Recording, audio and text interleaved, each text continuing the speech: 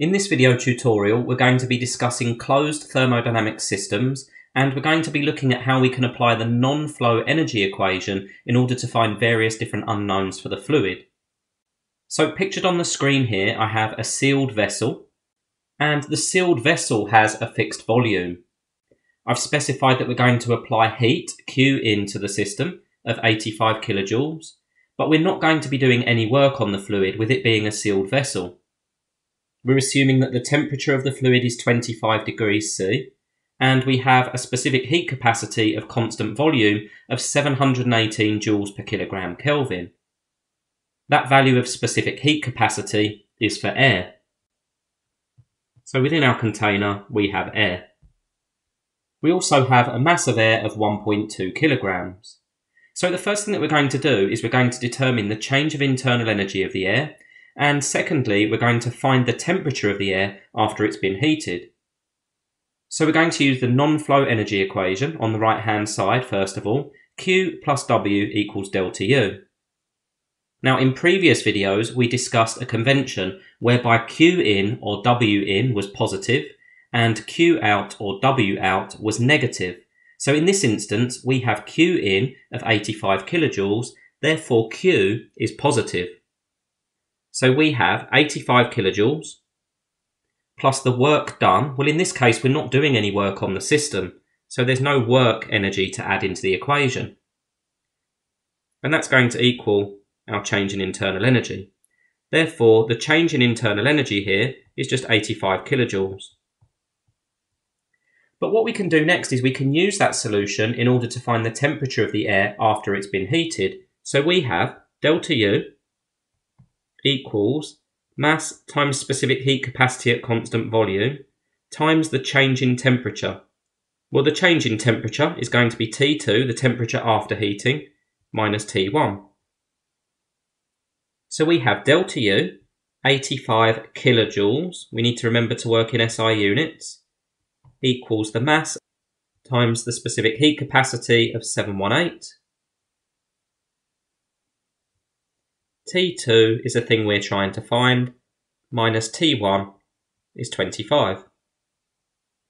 Next, we need to divide each side by 1.2 times 718, so this bracket here, and we're going to get T2 minus 25 equals 85,000 divided by 1.2 times 718.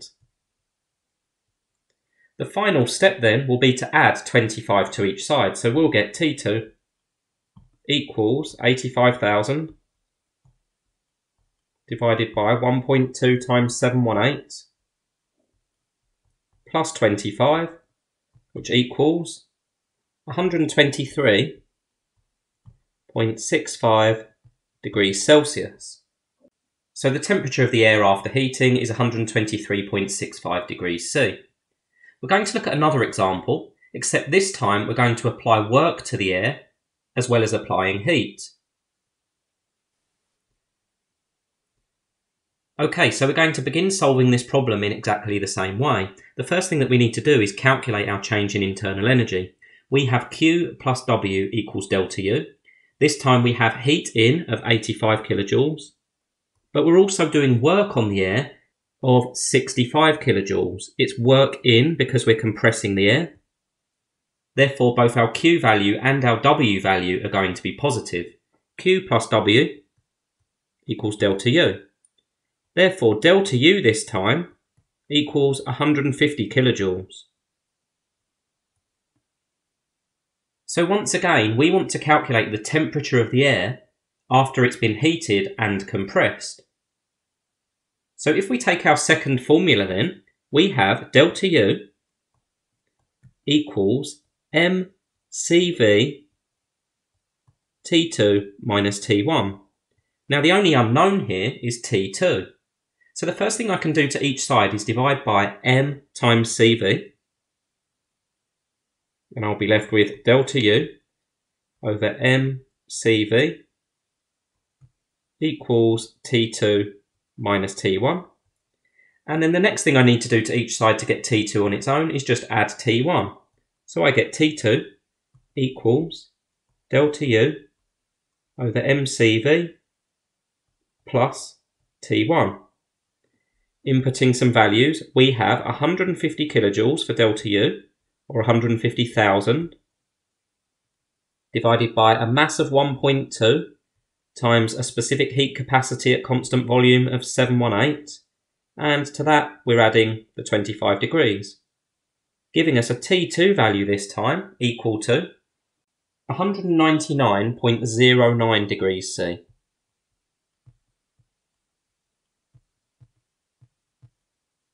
So we can see that the impact of doing work on the air as well as heating the air has actually increased its temperature quite significantly.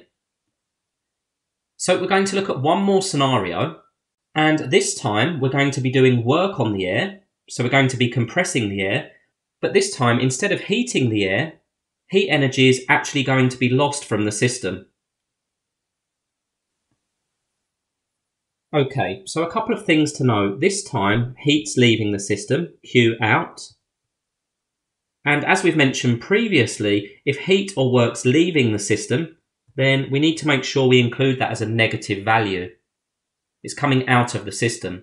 So if we return to our non-flow energy equation on the right-hand side, we have Q plus W equals delta U.